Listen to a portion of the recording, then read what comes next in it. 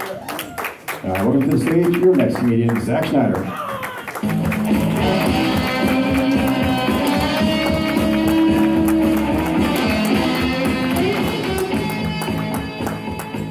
How's it going, everybody? So, my wife, she can be kind of silly sometimes. I showed her this song the other day, and it was a sad breakup song. I just liked the sound of it, but when it got done playing, she's like, "Please don't leave me." I'm like, "You have got to stop being so insecure." And she's going on and on about how it's different because I wrote the song. I do write music, and the first song I wrote was a breakup song. And I was so proud of myself that I had to show somebody. So when my ex came to pick up our son for her visitation, I played it for her. And apparently that was a really insensitive thing to do. I was unaware of it until she left crying.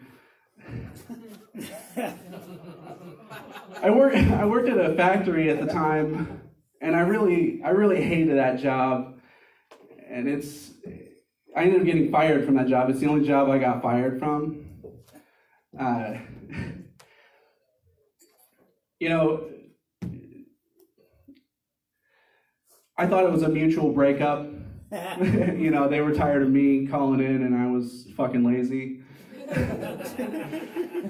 I'm just glad that when I picked up my last check, they didn't sing a song about how much better they are without me. That would have been rude. I learned how to play the guitar when I was about 15. My grandpa said he would give me a guitar if I learned how to play bluegrass, which I did. And as a 15-year-old, that's probably one of the most embarrassing ways to learn how to play guitar. It's like learning how to fuck from your cousin. Yeah, you got the experience, but no one wants to hear that shit. I like bluegrass, though. Gets my cousin in the mood.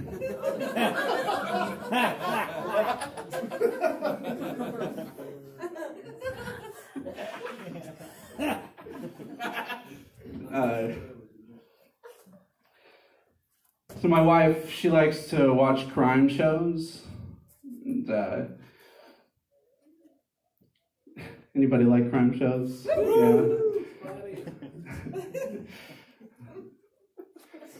I saw a meme that said, "Don't mess with me. I've watched so many crime shows I can make it look like Santa Claus did it." And if there's one thing I learned from crime shows, is that if I wanted to get away with murder, I'd just kill somebody that was arguing with their spouse. The point I'm trying to make is, you know, love your spouse. Don't argue with your spouse, and especially not in front of me.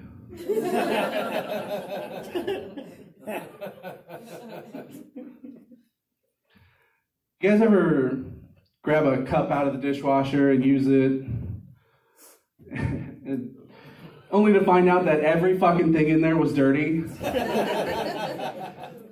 I don't have a joke for that. I did it a couple months ago and I'm still pissed.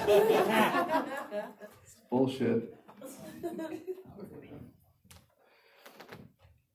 I was thinking earlier how crazy it would be if I had a heart attack on stage.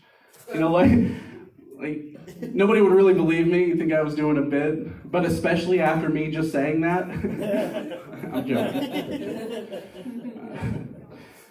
Playing a risky game with that joke. So I got a smartwatch a while back, and I got it in hopes that it would help me get into shape.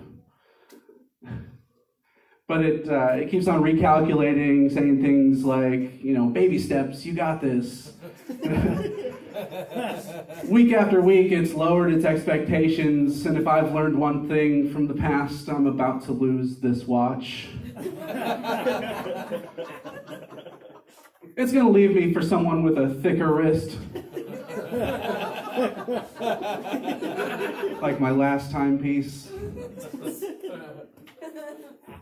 Anyway, that's all I got, guys. Have a good night.